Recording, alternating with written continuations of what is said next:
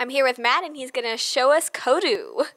Hi, I'm Matt Mclaren. I'm from Microsoft Research, and so Kodu started as a research project in programming for small kids. I have a daughter who's 4, and I know that I learned programming in 1980 on a Commodore PET when there was really nothing. Yeah, right. When there was nothing else to do on the machine, but you'd get a game, you load it up, and it wasn't cool enough, so you tweak it by programming, and it came with the code. And today, there's so many things you can do on a computer that I was kind of like, she might not get that sort of experience. And so we sort of started to investigate whether that was going to be an interesting research project. And what we found is that it seemed like there was an opportunity to make a breakthrough in both how easy programming could be and how easy creating games could be. Because we know that, if there's one reason why someone would want to do programming, it's so they could create their own game. Yeah. So what I'm going to show you is I'm just going to build a little teeny mini game here in Kodu, and cool. I'll show you how the programming works, and I'll try to explain it, but you'll be in video, so you can pause if something goes too fast. Okay, so what we're looking at here is just a little sample world, and so Kodu comes with a bunch of sample worlds that are kind of, an interesting terrain where you can go underwater and whatnot, but intended to suggest some sort of gameplay or story, just to get people started creatively, because sometimes it's intimidating to have a completely blank screen. So I'm going to bring up the tools here, and from left to right, so the first one is play, to just run my game and see what's going to happen. The second one is an object tool, which you use to put characters and buildings and walls and roads in the world. And there's some stuff for making hills, and then for adding new terrain. You can make the land any shape you want. It's totally 3D. You can make racetracks and islands or whatever kind of level. Heart to giant heart. Yeah, exactly. We've had those. We have the giant pink worlds with hearts everywhere, and we like them. And you can also make a level that's entirely water if you just want to play with the submarines and boats and stuff like that. So let's just make a quick little shoot 'em up, just so you can kind of get a feel for how the thing works. I selected the object tool, and you've probably guessed that's my cursor moving around. So I'm just going to click to put a character here, and there's a bunch of different characters that are available, and they all have different capabilities. Some can jump, some can fly, some can swim. The turtle here I really like. He can fly, but he can also close up, and he becomes invulnerable, but then he can't fly, and he falls on the ground. And so part of it is like part of the puzzle is how do you create it like a cool game that uses their unique characteristics. So I'm going to give some strengths and weaknesses. Exactly, yeah. It's all part of the fun. So I just put a flying saucer in here, and we can tint his color a little bit if we want. And purple's kind of nice. Ooh, that is nice. And then I'll lower him closer to the ground. And now if I went ahead and pressed play now, he wouldn't do anything because he doesn't have any programming. So it's kind of up to you to give him something to do. So I'm going to open the program editor. And the way this works is what we're defining here is a rule. It's kind of a reaction for how this saucer responds to things happening in his world. And we can have him do things like we could say, for example, gosh, if you see a rock, then maybe he's scared of rocks. So we're going to tell you, if you see a rock, then move away from it. Okay, and so that's a complete program right there, and that would totally work if we went and ran it. And so what we have is like within the rule, there's this section which says what we're looking for, or listening for, or touching, or whatever. And then this part says what we're going to do when that thing happens. And so we can use that same model to make a user-controlled character. So I'm going to say, when someone does something with the gamepad, well, what do? And you press on the plus to add something to your rule. So when the left stick moves, and I could say which player I want, because you can make a 4-player game like this, but I'm just going to make a single-player game, because it's just a little demo. And actually, if you're doing single-player, you don't even need to put that in at all. It just assumes that. And here are a couple of things that this character can do in response to the stick moving. So move is an obvious one, and then we can tweak it and say, move quickly or slowly or up and down or whatever. And then, since it's a game and we have to have some combat or something, I'm going to use the right stick to shoot.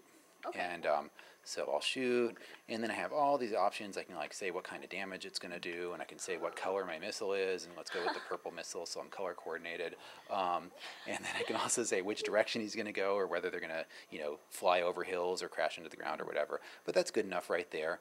And then just to keep this quick, I'm going to open up what we call the tweak screen. Because you saw that the programming UI is really friendly and colorful and easy to use.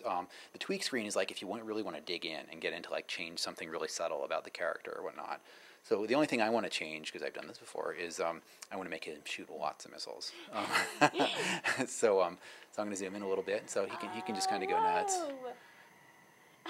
And it's kind of nice, although, we really like, having just sort of this, plastic toy kind of look. We also really like to put a lot of work into the shaders and stuff like that. We have, we actually managed to get one of the lead graphics programmers from Rock Band is now working on this with us, which is really fun because we're a teeny team. We're only 4 people. We're in research, and we're kind of an example of, like, the community games channel is really all about sort of independent developers. Yeah. And within Microsoft, since we're in research, we're not a product development organization, we almost kind of work more like an independent developer.